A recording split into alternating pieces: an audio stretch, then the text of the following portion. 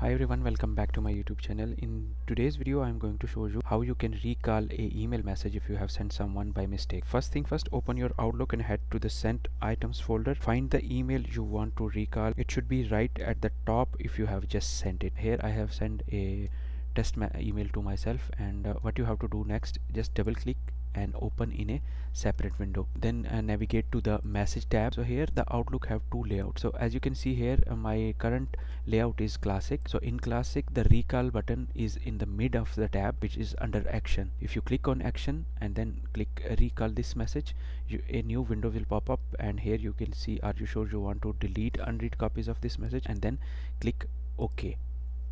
So this way you can recall the email message through classic ribbon. So now I'm going to show you, if your layout is simplified, then how you can get the recall option. So here as you can see, there is no action button in the mid of the tab. Instead of mid, we have to go right top corner for more commands and then head to the actions.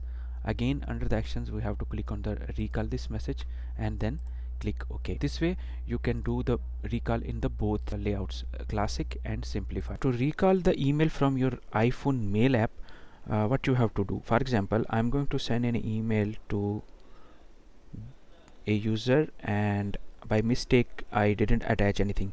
So at the bottom you can see here undo send. This option will remain for some time, and if you click well in time, then this email can be modified again and sent again to the user. So that's it for today. See you in the next video.